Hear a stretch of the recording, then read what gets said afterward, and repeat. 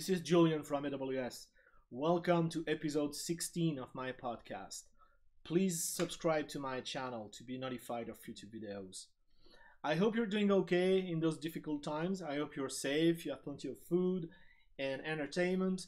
As you can see, everything's perfectly okay here. I made some new friends. Not much of a conversation with those guys, but they're generally pretty friendly so far. So let's see how it goes. Anyway, this week I'm going to go through some AWS news and announcements. So let's get started.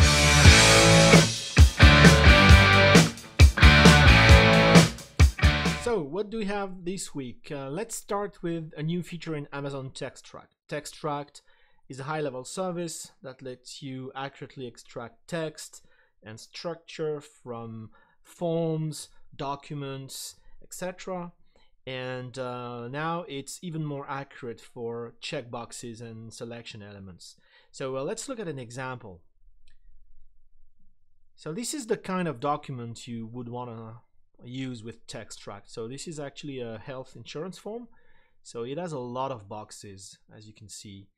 And the purpose obviously is to detect whether a box has been ticked or not. And well, this is the kind of thing that TextRact can do accurately. So it's going to be able to find those boxes first of all, and then it's going to be able to figure out if a box has been selected or not. And this will reflect in the information that you get from the JSON API, right? So this is a cool feature because of course this is a super popular use case for TextRact. Okay, let's look at the next one. So the next one is one of my favorite services, Amazon Polly. Polly is text-to-speech, and a while ago we launched this feature called the newscaster style.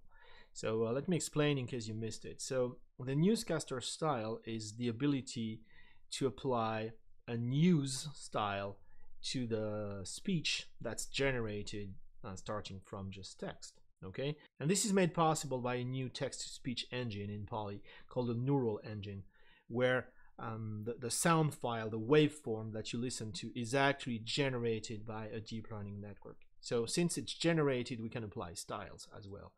So a while ago we launched a newscaster style for English, and now it's available for US Spanish. So let me show you how to use it. Super simple. So you would just go to here to the Polly console or use the API, and you need to use an SSML syntax. Okay, so this is the syntax we need. Okay, so speak, and then that Amazon domain name tag with the value news, saying we want to apply the style of a newscaster. We're going to select the neural engine, and we're going to select Spanish. Okay, and we can see supported languages right now are British English, US English, Brazilian Portuguese, and US Spanish.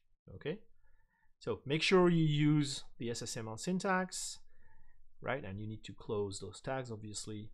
Make sure you use the neural engine and then select the language. Okay, and let's try and do this. En esencia, algo pareció cambiar en Lionel Messi el verano pasado en la Copa América. No cambió el resultado y Argentina se marchó de Brasil sin el título. Pero el niño tímido y silencioso, ese que se ponía nervioso en una charla frente a sus compañeros, y que por rebeldía o pereza no cantaba el himno, se descubrió como un tipo cercano en el vestuario y desafiante ante los micrófonos. Se le veía cómplice de la nueva generación del albiceleste en la concentración y punzante en la zona de prensa, hasta el punto de que acusó de corrupción a la Conmebol. All right, so I don't speak Spanish. This is a news article from El País, a leading Spanish newspaper.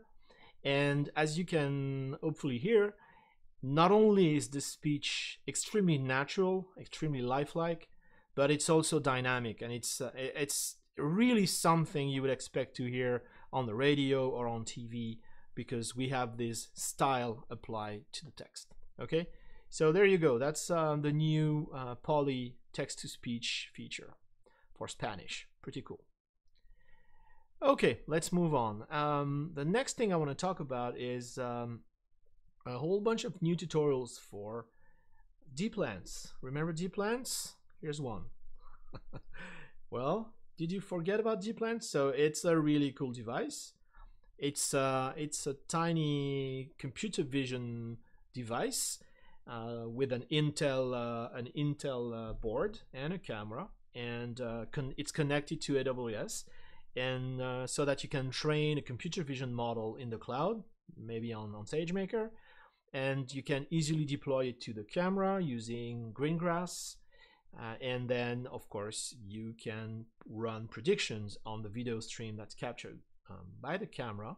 And all of that happens locally. So we have local prediction on the camera, and you can, if you want to, you can send information through maybe IoT or another service back to the cloud to say, hey, these are the predictions that I made, these are the objects I detected, etc., etc. So dplants has been out for a while, and I spent quite a bit of time writing about it and presenting it. And so now we have a new website for dplants where we show you how to get started, obviously, and we also added a whole bunch of new projects, and going from the simple ones, some of the projects that were already available in the camera, to more advanced projects like worker safety, coffee counter, everybody needs that, and more advanced projects, trash sorter. Wow, okay, that's pretty nice. I need one of those, and so you can just go and experiment with those new projects, and I guess a lot of us have some time to do that at the moment. So if you have a dplants camera and you haven't looked at it and played with it for a while, then it's a good opportunity to spend some more time with dplants and learn more about computer vision, and learn more about architectures that work well for those kind of problems. So I think that's pretty cool. Let's move on. Okay, of course we're going to talk about SageMaker. So the news on SageMaker this week is that you can now train using G4DN and C5N instances. So there's a long list of instances that SageMaker supports for training and deployment, and we just added those two fairly recent instance families. So G4 is a GPU family, as you can imagine, and it's powered by the T4 GPU from NVIDIA. And the D thing means it has fast local storage in the shape of NVMe SSD storage. So if you have data sets, and if you train and copy those data sets locally to the training instances, which I guess is the nominal scenario for SageMaker, then the local I/O on the instance is going to be extremely fast. I mean, I've benchmarked those NVMe SSDs a while ago, and they are blazingly fast. So if you want to save time, they're a good option. And the N thing means enhanced networking. And on the larger G4s, this means that you can go all the way up to 100 gigabits of network bandwidth. So if you do distributed training, or if you're streaming the data set to the training instance using pipe mode, well, obviously that's a pretty sweet network bandwidth to work with, right? So there you go, G4DN, T4 GPU, local NVMe storage, up to 100 gigabit networking. So those pack quite a bit of a punch. And the C5N instances are just the latest, one of the latest evolutions of the C5 family, so compute optimized with the Intel Skylake chips.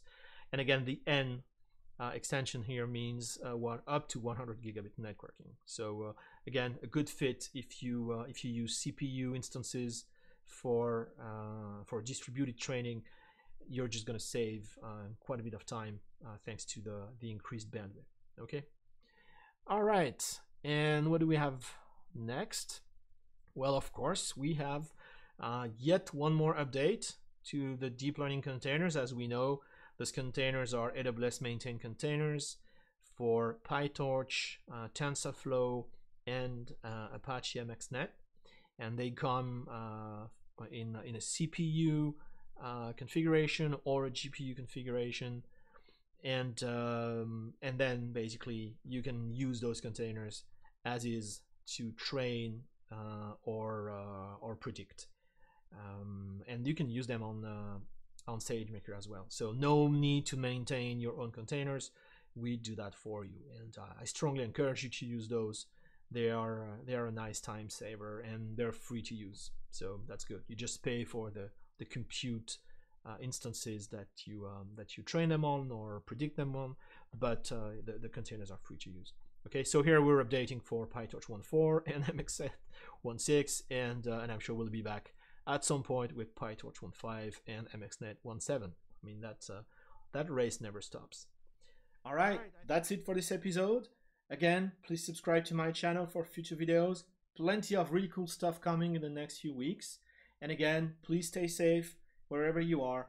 As for me, well, I'm ready for anything. So if those guys in the background start creating trouble, I'm kind of ready. All right, enough comedy. Stay safe, and I'll see you soon. Until then, keep rocking.